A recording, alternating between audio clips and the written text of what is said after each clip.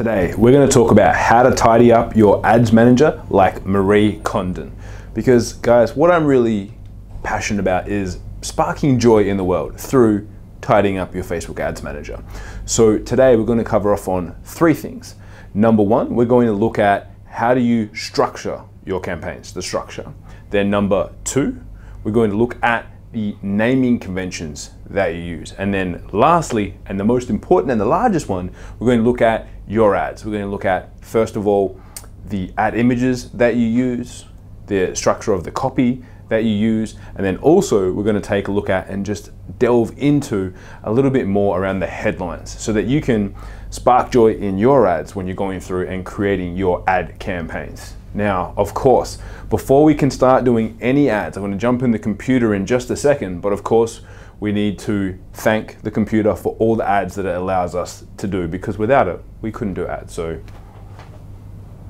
thank you, computer, for all the ads, sparking joy. Let's jump in and let's structure our ads and tidy them up like Marie Kondo.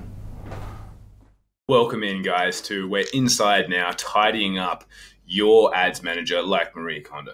So I want to show you one that's probably not the best and then an ideal setup as well, because we all know that you can come in here and if you have too much stuff going on, you feel stressed, overwhelmed, you have no idea what's going on. So we want to keep it clean, tidy, nice, as Marie Kondo would say, so that it sparks joy every time you go into your ads manager. So we can see here, as I mentioned in the first part of the video, the most important thing to look at is structure.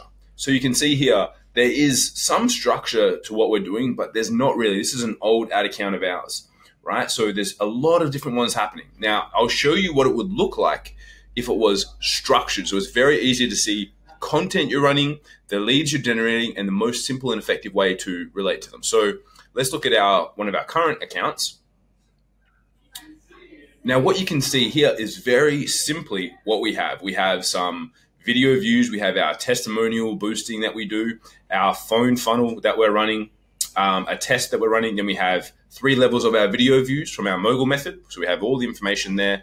Then we have our lead generation, our perfect ad template. Then we have our This is Marketing live broadcasting. Very simply, we have everything we can see at the drop of a hat what's happening. This one down here is something that we're running slightly different, which I'll talk about another time. So, and then if we look at it, everything is run within here. So if I change this to lifetime, you'll see this is our leads for this week. But if we look at this, we run everything in there. We don't duplicate, we don't change things. We keep it simple and nice and tight. So you can see in here, we've got 2,600 leads come through this one. And you'll see why once we go into it, because the next most important thing is how you name them. Because here, I know exactly what's happening for each one of these. In here, you can see that it's a little bit confusing. There's like, okay, what's this post? Attention business owners, there's just initials. Like, what do all these things mean? They're all different. Whereas here, straight off the bat, we can tell exactly what's going on. So I always like to use pipes, as they're called, as our splitter, as what's going to show you the difference between the two of them. So I can say this one is my video views. It's a testimonial boost. It's the phone funnel. Conversions, we have video views and the different levels. I know what each of them mean as part of our mogul method. All right, then we have our perfect ad template. We're bidding for conversions. It's our old style setup. Then we have This is Marketing Live. Again, our content boost. So I can see very simply what the name is, but let's look a little bit deeper into the ad sets, because this is where the naming can start to get really confusing. People can get stressed, overwhelmed. Oh my God, there's so many names. All you need to be able to do is at the drop of a hat, go, cool, I know what that means to me, because everyone can teach you different naming conventions, but it doesn't mean anything to you. If it doesn't spark joy in you, then it doesn't matter. So that's why we want to ensure that when we go into it, you name it something that makes sense to you. Let's have a look here. Let's have a little look-see. Now, we can see here exactly what is happening at each of these levels, and I know what they mean. So here, this is our website visitors, right? We have our website visitors, and we're running a video to them. This one we're targeting, because I love TV show ballers, entrepreneurs, and ballers, and Dwayne Johnson. That's our targeting for this one. Then we have our 1% lookalike audience of our page engagers. We have a 5-second video that's been classified as heavy text. And then we have a 1% lookalike of our page engagers from our podcast. And it's the image of a shocked lady. So straight off the bat, I know exactly what each one of these means. We've got some stuff we tested in the US and Canada, but straight away, I know this one is converting. Great. $1.47 leads, 223 of them. It's our page engagers from the podcast with the shocked image. I know straight away that that is exactly what is working. Great, right? Simple. So for me, again, the only thing I would have done differently is because I had someone else set these up for us in our team when we're going through the training, is I would have just had a pipe there because I like pipes. It keeps it cleaner for me as opposed to a dash. But I will take this results every day of the week. So now that you have your naming convention, it's just really what it is to you.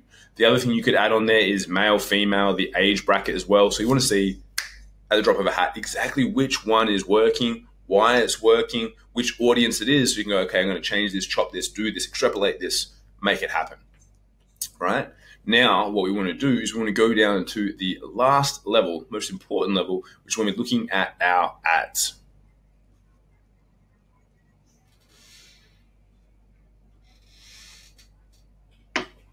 So here, I can see it says in here we had two different versions of the shocked. One is a face, one is a picture, and it says long ad red, right? So I know straight away, number one, that we have used the same copy because we don't have a copy variation written on there. So if we had written copy 2, it would be a second version of our copy. If we had copy 3, it would be a third version. So this is the same iteration, but it's a long ad, meaning that it is more vertical than horizontal. And it's red in color, right? It's got a bit of red color there. That's our way to distinguish between them. So we open this one up and you will see exactly what it looks like. We've got them all lined up nicely, just like our t-shirts if you watched the tidying up. So it's long ad, red in color. We have the same headline that we use, right? We use very similar headlines. So one of the 3 things that you should be looking at is number 1 is your headline, and then you've got your imagery, etc., and then also a call to action on what's most important for you when it comes to your ads, right? So you can test out your copy. As I said, this is running the same copy. Test out your headline. You can test out the images. So all 3 things you can test, and you need to have written in here exactly which one it should be. Now for us, we always like to run one ad set, one ad. It gives us the best possible way to identify the distribution, identify exactly what's happening within the ads, and also make sure that the budget goes the furthest, because we don't want Facebook deciding what to spend. You and I, we want to make sure that we choose how it should be spent instead. So once you can manage these 3 levels, everything is lined up nicely. You've got your identifiers, you know what the structure is, you know how to name it, and then you know how to look at your ads and your audiences and identify at a drop of a hat which one's which. That is how you can tidy up your ads manager like Marie Kondo. So you can ensure that you have it all set up nicely. You have it all lined up in a row. So when you go into your ads manager, it sparks joy rather than stresses, frustrates you, overwhelms you. We want to make sure that you are ridiculously happy every time you go into your ads manager so you can get better results, scale your leads, and get more business. Right, guys? That's what we want for you. So hopefully you can see in here how to tidy up your ads manager a little bit. Try and keep everything into your campaigns at the moment. There's a few new changes I'll do a video on, and potentially things that may throw a little spanner in the works there. But for now, that's exactly what you need to do and focus on. So guys, I'm just going to jump back out of the computer and we will wrap this up.